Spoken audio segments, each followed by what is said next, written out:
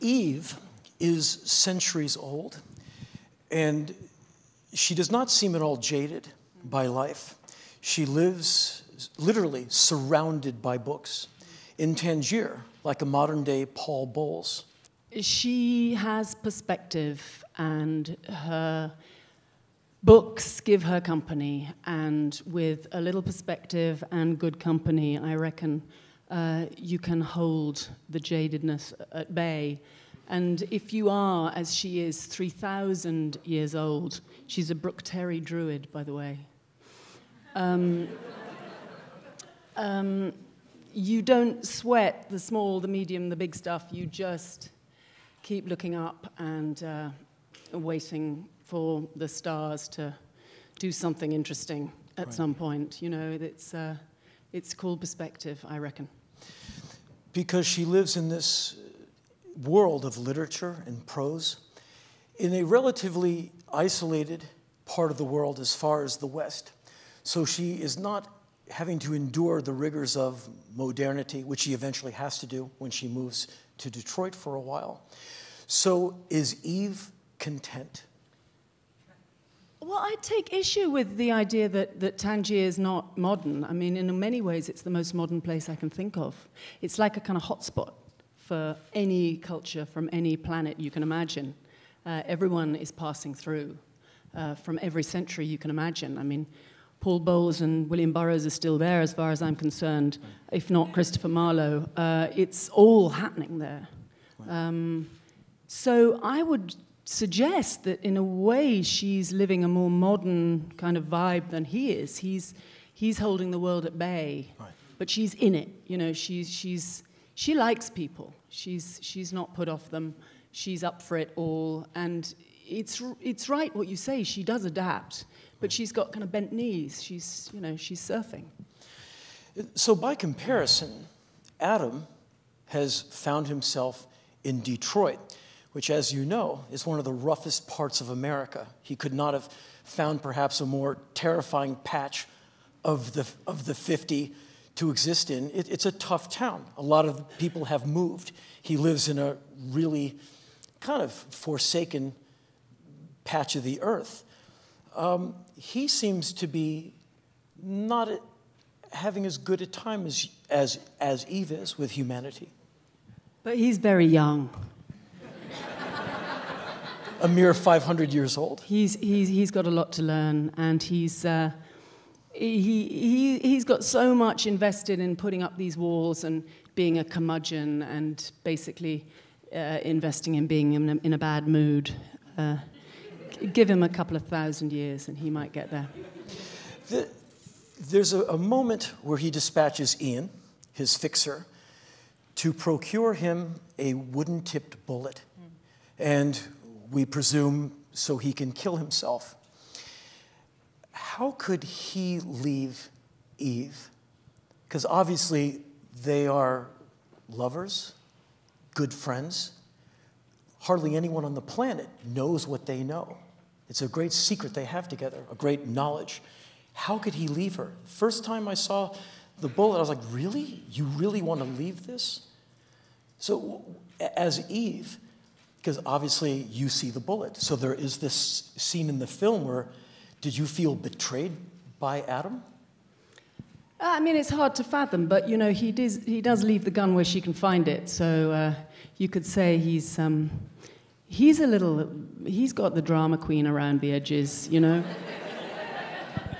And, yeah, he doesn't dissuade her from coming to save him. It's kind of the routine, I reckon.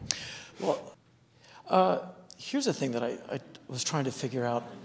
Conventional couples, or people who are together, if they are devoted to one another, they might have time away from each other a day, or in extraordinary circumstances, a week, a month.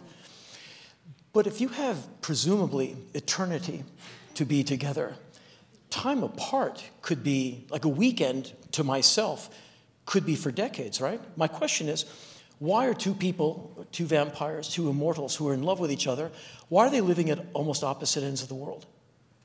Well, why wouldn't they? They've got nothing to lose, and they're very different. You know, there's something really beautiful about the fact that these two people who really, really like each other are so different from one another. I mean, I have to tell you, if you don't know this, that the first kind of grain in this oyster for Jim was Mark Twain's beautiful Diaries of Adam and Eve, which are kind of fictional or not diaries of the original Adam and Eve. And they're so beautiful. The way in which this was the original grain was to show a long, long marriage between two people who are so different from one another. He's this curmudgeon stumping around the garden saying, Wednesday, I've got to name all these animals. And he's really, really bad mood constantly. And she's this space cadet who just appears from nowhere, in fact, out of his side, saying, oh, the stars, I want to put them in my hair, you know. And she throws rocks at them to try and dislodge them from the sky. And she wants to make rhinoceroses domestic pets and all that good stuff. And they love each other forever. They are completely coming from two different angles, and they are devoted to one another forever. And I love that. I love the fact that Jim chose to place at the heart of this story this endless interest between these two complete aliens. Because they are in love, and when you have eternity and you trust each other, you can just take your hands off it and not fear that it's going to go astray. Is that the idea? Because you're not going to mess with one another. You're not going to try and edit each other into some version of you. It's not romance, you know, come together in oneness and then the end on the screen. Like some vampire films. It's about the long haul. It's about the long, long life and being so interested in somebody and going, man, you're super weird, but I really am interested in you. I'm gonna watch you being weird to me and keep you company.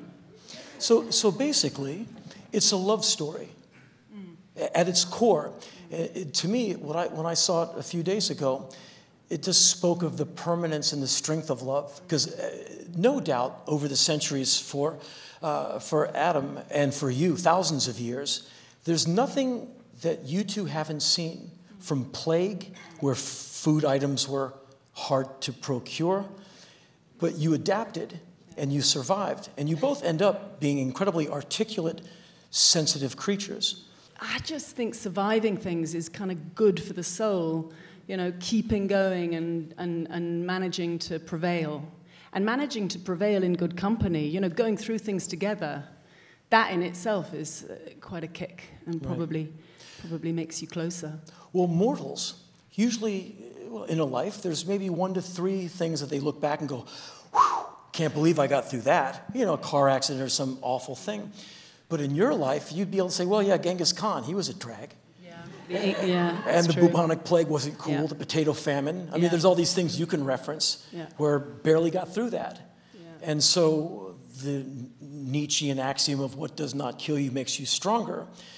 You and Marlowe and Adam all seem to have wisdom to burn.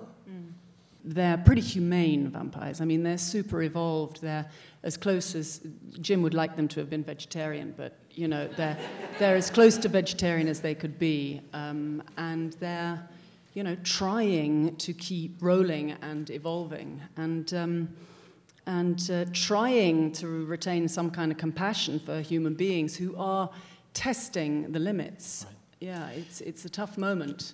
And Adam, who has outright contempt for humanity, they're zombies. I would expect that he would become disgusted with actually killing live humans for blood, because it would remind him of what they do to each other, and he would find it repellent, where centuries before, that's just kind of how you got fed, and ultimately, you must revert back to it. There's a thing that happens over and over in the film that I'm sure you've been asked about a million times. The blood has a narcotic effect on the vampires. I don't know really anything about heroin, but it looks like when someone takes the rope off the arm and the blood with the heroin hits the body, there's the sag. All of you take the shot of blood, and there's that euphoric kind of loss of consciousness for a moment, and that's displayed several times. Well, it's nourishment. you know, it does feed them and it keeps them living, which can't be said of all opiates, but it has a good feeling for them. And it's true, there are all sorts of things that people do privately, you know, when the nights are drawing in by themselves that make them kind of fall back against cushions, but they aren't, you know, some of those things are good for you and feed you, and some of those things don't necessarily. Yeah, I mean, that's all in there. I mean, it could, though, be a really, really good bar of chocolate.